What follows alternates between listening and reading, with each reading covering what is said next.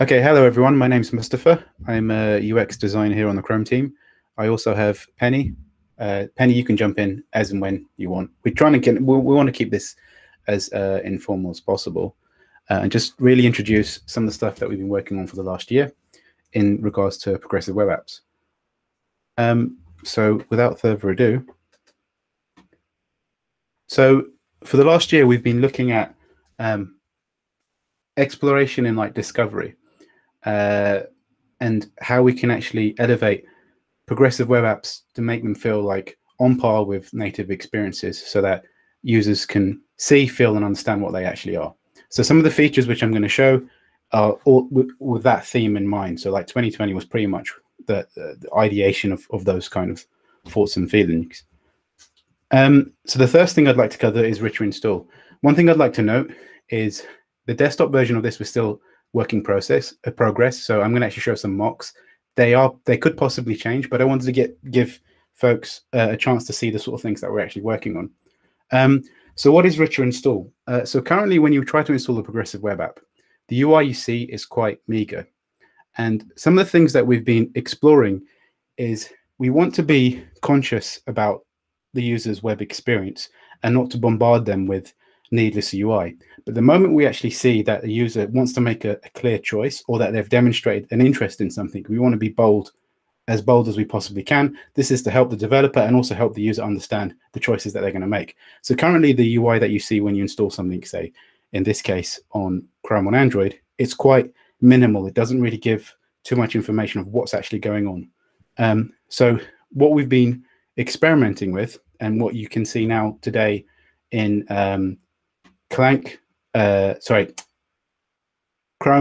Chrome Dev and Beta is this thing that we're terming Richer install. And the idea is that the install UI that someone sees is on par with what their mental model of what install UI should be. So the stuff that you see on the App Store, the Play Store. Meager, yes. So this is like, so what you can see here is basically a mock-up that we created, but that has actually been implemented at the moment. So this is like a real life example, Squoosh, which is like an example that created by our developer relations team. The idea is that you provide a description and also some screenshots. And this gives users, again, like this on-par experience with native. It gives a much more clearer indication of what's going on. We've also been updating string terms. So instead of add to home screen, we have the term install. Again, this is trying to meet the user where they actually are when it comes to experiences. So if you go back 15 years, the way people would install things would be CD-ROMs and going to like downloads.com. For the last 10 years, we've been educating users about stores. So we want to kind of give those surfaces, again, to meet their expectations. So some of the things that we've actually been exploring, and this is where the experimental things that I might like to ask the group to see if what folks actually feel about this, is currently the two things that are included is the description and the actual screenshots. But we've looked at like different data types. So for example, categories. We did explore categories, but we admit that because we didn't feel that there was much value at this point. But again, it'll be interesting to hear what the group feels about having categories of the type of apps. Ratings is something that we explored, but we weren't too sure the best way to actually do this because obviously we don't have a store at front. Install counts is another thing that we explored. Does anyone, I mean, I don't mind people taking themselves off mute and or even chat in the chat, like what they feel about these different type of data types. Like, would you find these things interesting, useful from your point of view? If no one says anything, I'll just carry on talking. Where would you get the rating from? This is an interesting question. Yeah, I mean, I'm not sure. I mean, I don't know if there is like an open source rating system. I mean, there is a whole bunch of can of worms that will, you know, so it'd have to be very meaningful and useful to the user. But it'll be interesting to see what folks actually feel about this. Yeah, possibly the Chrome Web Store. Again, yeah, that would require. I mean, I'm not sure how apps going to the Chrome Web Store today, so I'm not sure what the balance there. is. I think it does presuppose a catalog. And if we're in a world where there's a plurality of catalogs, I think there's also this question of then do we show ratings from? Well, if the user clicked the link into this web app from a catalog, it would be clear that we should probably show the ratings in the catalog that they used as the entry point. The situation is different if they navigated there organically. It's an interesting question. I think it ties into this idea of having PWA catalogs in stores and enabling those, and what if anything we should be doing to bring that about. Yeah, absolutely. I mean, an interesting one possibly to explore is like trusted web activities and ratings from other stores, or providing that API. But again, I'm not an engineer, so I'm not going to explore the engineering complexities there. But it'll be interesting to see what folks feel. I'm assuming these videos are going to go up on YouTube, so please add comments. It'll be interesting to see what the community feels about this. In terms of checking this out, again, if you just go to Chrome flags and then you enable this flag, you'll be able to see this in action. Today, a few people I've been seeing on Twitter have actually been implementing this UI. Different companies, Twitter themselves, have actually done an experiment where you can actually see the installation process, which is really exciting to see lots of community members and like other companies embracing this UI. So you can check it out on your own site. And again, the implementation is very simple. I mean, as a bare minimum, you need one screenshot. Descriptions are not compulsory. I've written an article which goes through the steps. It's very, very simple. It's just adding data to the manifest file. Again, I'm not an engineer, but the article is very easy to read. So yeah, it's very simple. At the moment, it's just Chrome on Android. So we're looking to work on the desktop equivalent, which hopefully will come soon. And this is the first time we're showing this as a mock. So things may change, but we want to give an idea, like an indication of like the things that we're working on. So hopefully sometime in the near future. But again, we're trying to make this experience feel very rich, hence the term richer install. And again, this will enable developers to create like great experiences. Does anyone have any questions or comments? I will just move on to the next thing if not. Is everyone awake? Because I'm not. It's nearly 1 a.m. Okay, so in-product help. So in-product help are these small little bubble wizards that appear in Chrome. And the idea of this UI is to educate users about new features, new things that we've been working on. It's like an introductory surface. So the team wanted to explore educating users about the install process because it's slightly different on desktop and on mobile. And so again, it's just like these small little prompts to educate a user. So at the moment we have this exists on desktop and it works quite well. We've had a lot of feedback. There's been some good impact there, like success stories there. And it's a great way just again to educate things because we want to be cognizant that we're not bombarding users with UI when they're inexperienced because it can be quite disruptive. But obviously when again, much like the Richer install, when a user has indicated that they're really into something, then we want to give them that gentle push. And again, this helps the whole platform and the whole ecosystem because the more users start becoming used to this install process and web app UI, the more it becomes commonplace and then becomes a thing of normality. I don't think I've made any sense there, but I'm sure you understand what I'm saying. This UI is triggered by our site engagement. So again, if a user has indicated that they really like a site, so if you go to Twitter quite a lot, because as Twitter is a progressive web app, and you haven't got it installed, in-product help will actually prompt again to educate the users about that this progressive web app can be installed directly and run in standalone mode. So yeah, again, the impact of this we've seen is really, really good. We've seen positive numbers. Users are installing this or it's engaging with progressive web apps. And again, we're in a phase where we want to just educate and make the installation of web apps for a browser a normal thing, an everyday thing.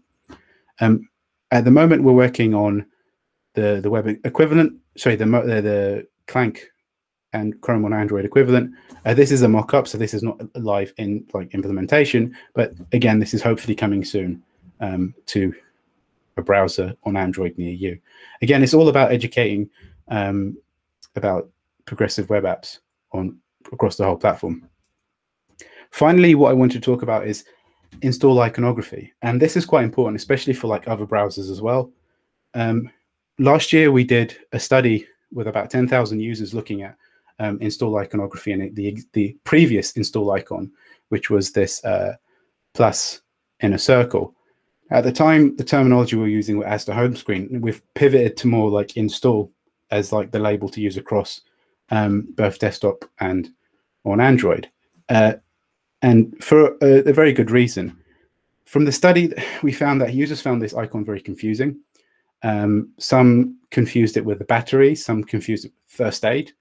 It made sense in the context of add to home screen, but when you're thinking about install, users, the mental model of what install means to a user, this didn't really add up. So from iterating on multiple designs, we came up with what you see today on desktop, which is a device with an arrow pointing down, again, indicating download. Because what we found is, or what we're finding most anecdotally, is the term download and install, users will use interchangeably, a bit like web and internet. But in their mind, it kind of means the same thing. So we wanted to kind of meet the user where they already are, and again, educate them. Now, just changing an icon won't mean that suddenly everyone starts installing things. There's IPH, and the Richer install UI, again, is to help enable and aid the icon. But we've seen some really good positive numbers from just this one simple change. And again, we want to make things as obvious as possible to the user, because it allows them to make well-informed choices throughout like their experience. So this icon is launched now, so you can actually see it when you visit a progressive web app. And at the moment, we're experimenting in Canary to add iconography to like the overflow menu or the contextual menu, depending on what you're familiar with, so you can actually see it there. Again, very similar, an arrow pointing just to indicate to the user that there's something that you can add to your device. This is still an experiment, so we haven't got that much feedback from that yet. So again, these are things which are coming soon. And with that, I have Q&A. I've gone very quickly because, as I promised, this is going to be very fast. Maybe one quick question is about the screenshots. Are there any concern about like app developers abusing that and showing misleading screenshots? I assume that if it's a paid app, as long as we have an easy way to return and get the money back and maybe leave a 1-star review, maybe that could be enough. But I don't know if you have thought about like people abusing the fact they can specify the screenshot they want and trick user, and then eventually user will grow kind of like annoyed about the whole install front if it becomes really bad. Yeah, absolutely. So when we actually were designing things, one of the things that we do in our process is we try to make worst case scenario and best case scenario. So oftentimes when we present these designs, it's like the most amazing, like you like Spotify, this beautiful whatever. But then we also have, okay, whoops, what if someone was to fool a user into like installing a fake antivirus software, for example, or what, you know, what would the possibilities be, or like something really nasty or whatever. The general consensus was a user has to go to the actual site in the first place. So what they're seeing is there's the origin is there. And so as of yet, you can't install from a third-party place. So the need to check on that didn't seem that important at this stage, in that, you know, a user would be familiar with where they're going. Obviously, there could be unsavory things to put on there, but that's kind of the web, I guess. It was the general, the feeling. In the future, if it is possible to install progressive web apps in other places, then this could actually be a much more interesting challenge to face. And in which case, I think we might have to think of other ways to mitigate that. Like some of the exploratory things is that you show the original UI, because the original install UI is going to be there for the short to medium future for now anyway. So yeah, does anyone else want to add from the team? Penny or Peter Beverley? I'm stumbling. I'm sounding like a politician. No, but I think you made a good point about you can always go back to the previous install front if you notice that maybe like the opt-in rate is not good, or maybe if you have reviews, if there is like way too much one-star review, then as an incentive for the developer to fix the problem, then you fall back to the less kind of like interesting UX-wise install flow. Yeah. So I mean, that's at the moment, that's kind of what we're thinking. Just as an FYI, we are running research projects at the moment to see how people react to this UI, to see if it's, because we don't want to shock them. And so that will help inform those decisions. Like we're looking at, is showing the origin enough? Is that full sense of security? Stuff like that, just to see if how much of these things make an impact. Because the other thing that we have to be cognizant is people will install things in all different states when they're out and about, when they've been prompted to. And so that's an interesting challenge to actually see how do people really understand what's going on? And that's the important thing.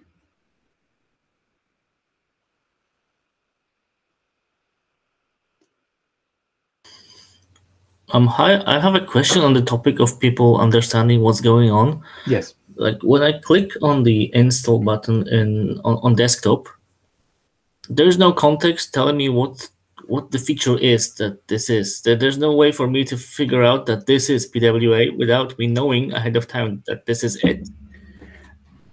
So, and for like a medium tier user that sort of understands what installing applications is, this is confusing because I don't expect Chrome to be able to install anything just like that. And I don't understand what this is, so I'm not going to use it. That's like my user story from the ways back. Have you considered adding like an explainer somewhere that's reachable or like something? Yes. So one thing that we've actually been exploring, and this come up in our research, is celebration moments with progressive web apps. Because the way we install things are so instant that, again, meeting the users where they are mentally is like when people install software, there's a whole, like in Windows, you see there's a progress bar, there's like flashing things. There's a whole context which may feel like an extra 5-10 seconds, but that 5-10 seconds is educating the user about what's happening or a process, even if they don't 100% understand it. And I think with the desktop experience, we're slightly missing that, like this kind of celebration, because it's so fast, which you think is great, but because it's so fast, we miss that bit of that context. So yeah, that's something that we're looking to explore, and you're 100% right. It's a very challenging thing to do because there's that fine line of how much context do you give? Do people have 5 minutes remaining? Okay. I'll keep talking forever. Penny, you actually had something you wanted to add. Yeah, maybe on that. And so I haven't actually tried the experience, so maybe it's already there. But I think an interesting aspect of the install flow with native apps, especially on Windows, that you end up knowing where the app went. You know where to go to get it back. I don't know if we have that on like the install flow for PWAs on desktop, but that's also one reason why like instant magic happens like so fast that you don't even know where to go. Like that could be also confusing.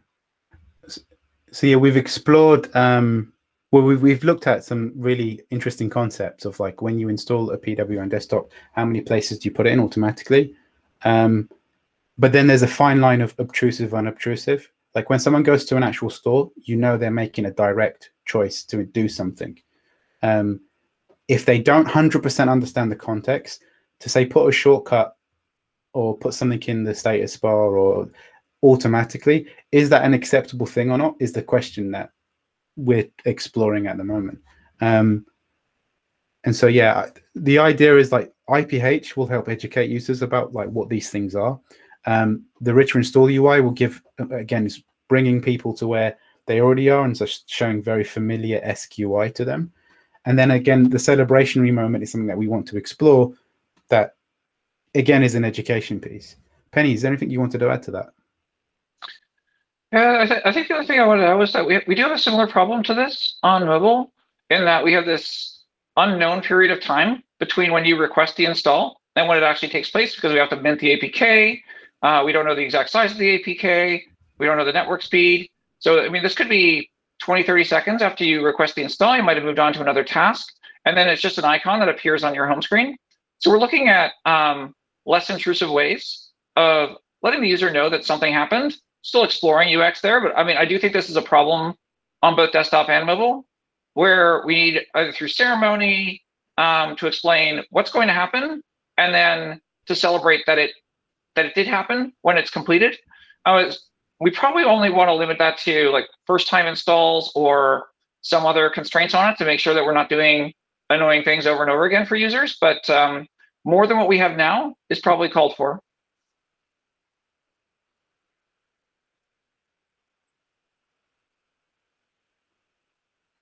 We have about 2 more minutes, so maybe another question or two.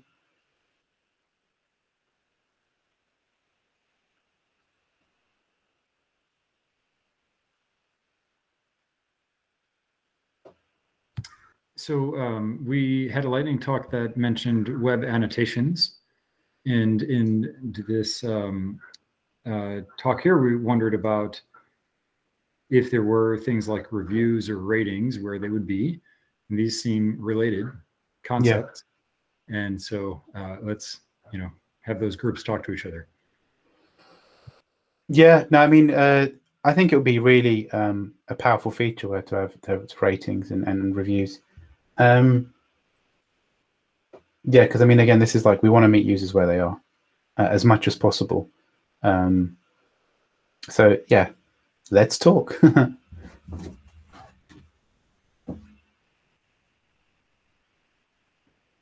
Usually at this point in a meeting, as my teammates will tell you, I suggest me karaoke, and that usually is a signifier to say I think the meeting's coming to a close. I want to say thank you for everyone for attending. Thank you for the questions. It's really great to hear feedback on these experiences. Feel free to check us out on Twitter. We usually post stuff up. And also we're trying to add as many blog posts to educate about the things that we're working on and trying to be as transparent just to share information around the community. So thank you all. And with that, I'd say good morning, good evening, and good night.